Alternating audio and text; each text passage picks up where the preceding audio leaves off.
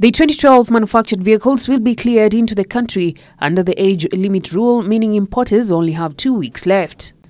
The country imports about 130,000 second-hand vehicles annually, with used cars enjoying 85% of market share.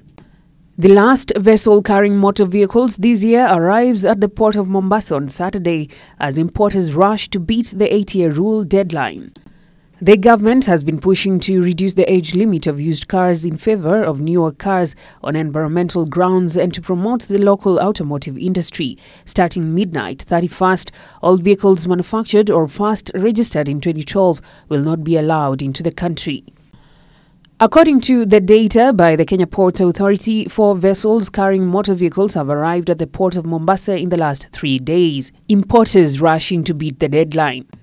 The vessels are Leo Leader and Joy Parlour, which arrived on Thursday 26th, Morning Nini, which arrived on Friday, and Grand Diamond, which is expected in the country on Saturday.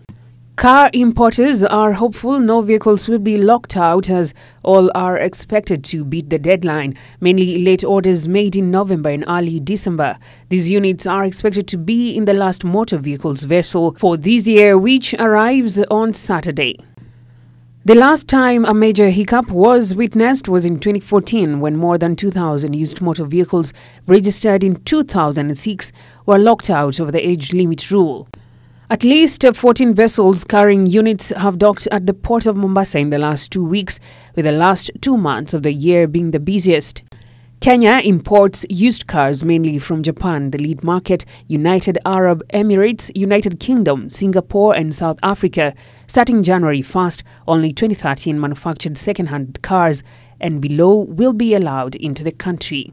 According to the Kenya Auto Bazaar Association, sales of second-hand cars, which account for 85% of all vehicles sold in the country annually, have remained low this year. This has been attributed to tough economic times as a large number of Kenyans remain constrained on disposable income. In line with this, importers and dealers have warned that the local market will not meet the demand while majority of Kenyans will not afford new cars.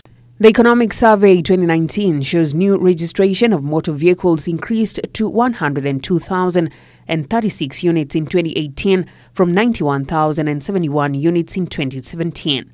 Wanjiro Maina, Ebru TV.